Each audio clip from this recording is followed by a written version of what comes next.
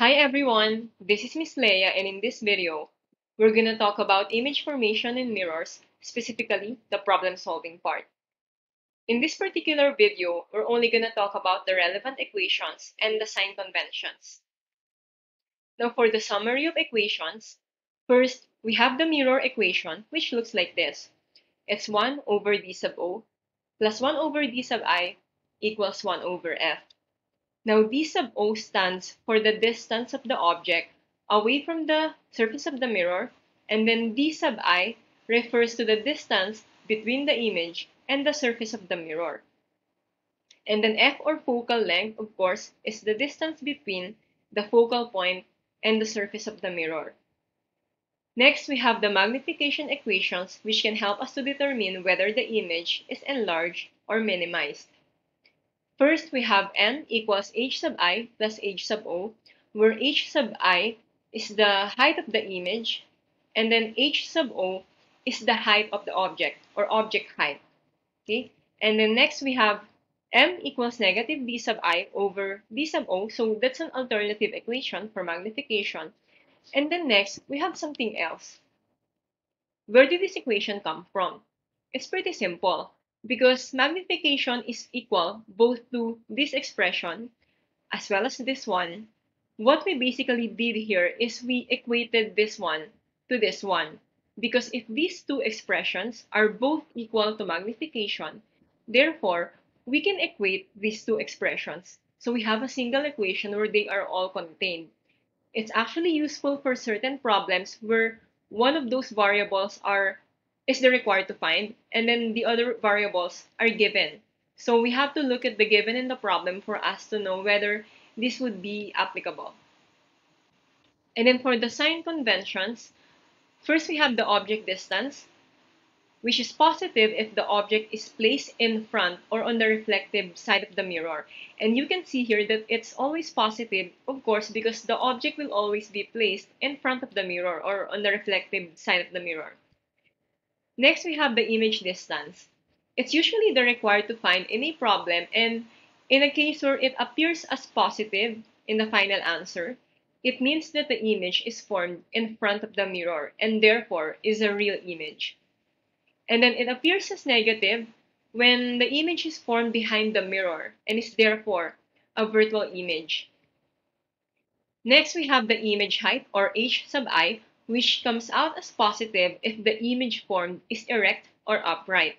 And whenever it's negative, it means that the image is inverted or upside down. Now we also have the magnification, which has the same physical interpretations as the image height in terms of sign, because when magnification is positive, it means that the image is erect or upright, and whenever it's negative, it means that the image is inverted or upside down.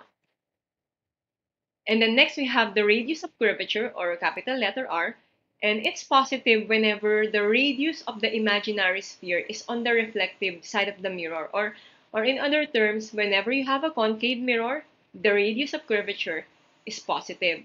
Okay. Now, whenever it's negative, we use that sign, we make it negative whenever the radius of the imaginary sphere is behind the mirror, or in short, it's for convex mirror. Now, just to elaborate that further, what it's specifically saying for the concave part is like this. This one is a concave mirror, right? Because it bulges away from where you're supposed to place the object. Okay, now if you extend this concave mirror into a full sphere, the radius would actually be on this side. And this side, as we know, is the reflective side of the concave mirror. And whenever the radius of curvature is on the reflective side of the mirror, it has to be positive. That is why, whenever you have a concave mirror, the radius of curvature that's given in the problem has to take a positive sign. Now, at this point, I won't elaborate the negative sign because it's for convex mirrors, and we have a separate video that specifically focuses on convex mirror, and that's where I would emphasize that. But for now, just remember that for concave mirrors, the radius of curvature is positive. Okay, next I have here a specific thing I'd like you to be careful with because it can cause confusion among some students. Okay, So it says that the sign of M or magnification does not determine the size of the image, but it determines the orientation instead. Okay? There are actually quite a number of students who would sometimes think that whenever magnification is positive, the image is enlarged. And then whenever magnification is negative, they would think that the image is minimized. But the thing is, the sign of the magnification that comes out in a calculation has nothing to do with the size of the image. The negative sign indicates that the image is inverted or upside down, while when it's positive, the image is erect or upright. That's how we interpret the signs of the sign rather of the magnification. It has nothing to do with the size of the image. But the question is, how will the value of M tell us something about the size of the image? It's very simple. Whenever the absolute value of M is greater than 1, it means that the image is enlarged. But if magnification is less than 1, the absolute value, the image is minimized.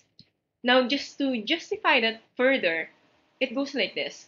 So this is your magnification equation, right? Image height over object height. Now, suppose you have an object whose height is 10 centimeters. And then when you put it in front of a mirror, the image height that appears is 20 centimeters. If you perform the operation, which is 20 divided by 10, you're actually going to have positive 2, okay? And that value, the number itself, which is 2, it tells us that the image is twice the size of the object, right? It's that simple. And you can actually see in the given that the image, which is 20 centimeters tall, is actually twice the size of the object, which is only 10 centimeters. And then next, whenever magnification comes out as 1, it means that the image is neither magnified nor minimized. Let's say, for example, the object that you place in front of the mirror is 10 centimeters, and then the image height is also still 10 centimeters. Of course, magnification will come out as 1. And once again, whenever magnification is greater than 1, the object is enlarged. And then if magnification is less than 1, the object is minimized. Let's say in this case, okay, if the object height, for example, is 10 centimeters, and then the image formed is only 5 centimeters, obviously you can say from there that the image is in fact minimized. And the magnification value will also tell you so, because it will become zero point 0.5 in this case. And whenever you have a magnification whose absolute value is less than 1, it simply means that the image is minimized or the image is smaller than the size of the actual object. So that is where these different conclusions are coming from. Okay, now in the next video, we're going to solve a sample problem for concave mirrors. But at this point, I will give you the option to continue with the next video for the sample problem for concave mirror, or if you feel like that has been a lot already, you have the option to take a break. But for this video, that's all. Have a great day.